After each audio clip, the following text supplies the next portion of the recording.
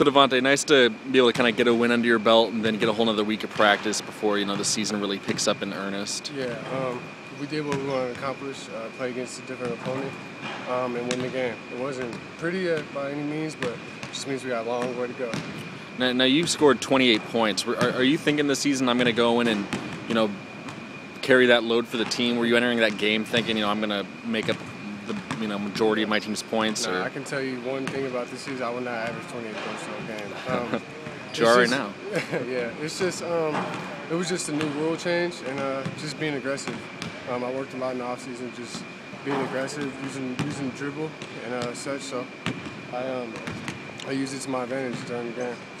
Does that kind of say to you that you're such a good shooter from three, you're such a good spot-up shooter, but it might be worthwhile to just drive the ball to the rack every now and then, even if you... Yeah, I mean, the way I can shoot it, the other team scout me like that, so they're going to play me tight.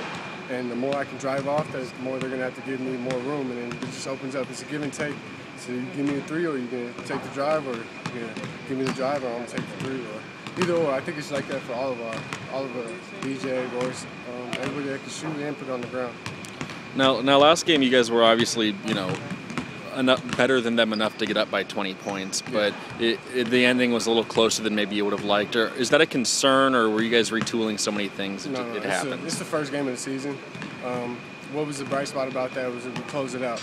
I feel last year or the year before even, we don't know what could have happened in that same situation, but I feel like we grow and mature enough to finish out the game, even though they did make a comeback. I mean, it's a game of basketball, a game of runs. They made a big run, and we just held them off. Being the whole first game of the season, obviously Coach Bone was experimenting with some different lineups.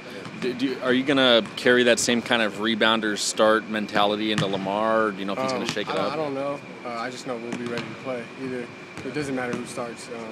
He said that it doesn't really matter who starts. It's just about who finishes and who plays, like who contributes when they're on the court. So it doesn't matter. If he would have sat me out when it threw a fit in, and I would have just came in ready to play. Do you know anything about Lamar? You watched him at all? Quick, Bob Knight's son, so they're going to be defensively sound. I know they get up and down a little bit. They're athletic. They're kind of like Bakersfield, and it's going to be a challenge for us, and it's going to be good. It's going to be a good game. Have you ever had a game in AAU or in tournaments or anything ever kick off at 9:30 before?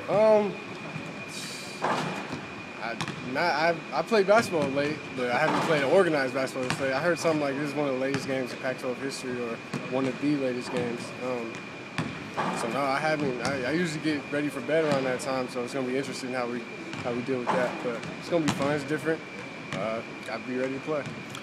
Obviously, Q has been away from the game for a while and from organized basketball, and it would, you would expect him to take a while to really kind of get back into the swing of it. But do you feel like he is? Do you kind of see a rapid growth? I mean, you don't play an organized game for 2 years. It's going to have a toll on you when you come out here on a Pac-12 floor and play. So the competition level is different than what he's used to.